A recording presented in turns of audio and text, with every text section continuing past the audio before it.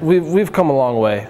You know, last year, you know, we did some good things, but I think overall we needed a lot of work.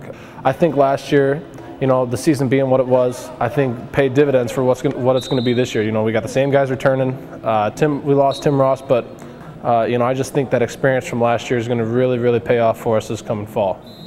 We've looked good so far in practice. We have Emilio Davis, who I split starts with last year, coming back. We have Nick Jacobs and Kenny Greer at nose guard coming back. They both split starts.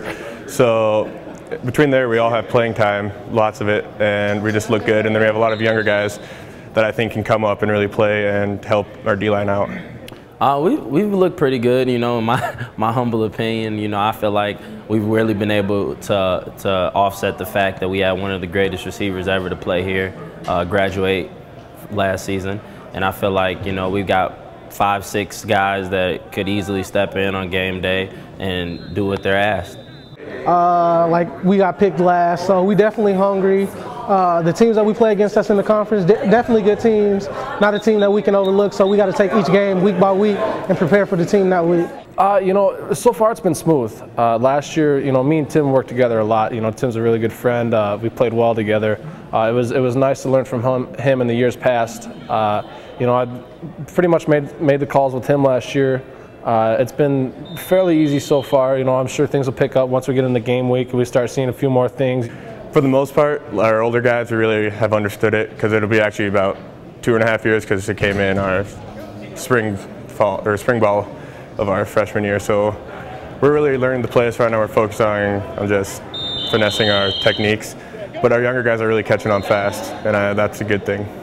I don't expect that it will. I think that, you know, the thing about playing with Will is that he got a lot of attention, you know, obviously, and I was able to kind of, you know, I don't know the way to put it, probably sneak around. I don't know how you would put it, but you know, I don't think there's a big target on me. I think that, you know, the way that I move within the offense, playing inside, playing outside, playing number 1 extended, playing number 2, you know, sometimes in the backfield, I think that's really going to help my production, and it's really going to prevent teams from being able to key on me. It's going to come here in the next couple of weeks. Right now, we just got done installing, so we just trying to be perfect at what we do, even though perfect is not always the proper way to do things or the proper answer. But if you aim for, like Coach Petrino said, to be great, you have to be perfect. So if we want to be great, we have to aim to be perfect. But yeah, we definitely been thinking about UC Davis, but we still got improvements to make.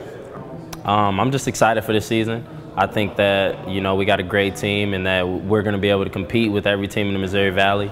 You know, not necessarily win every game in the Missouri Valley, obviously, because it's one of the best conferences in Division I football. But I believe that our team and the people that we have and how close we are is going to help us in close games and help us, you know, maybe be the difference in that 3 to 7 point game and take that swing and use it to our advantage. And how long have you been growing that beard? Oh, I got that a lot. Since a little bit after Christmas. Would you say you have the best facial hair on the team? I try. I do what I can.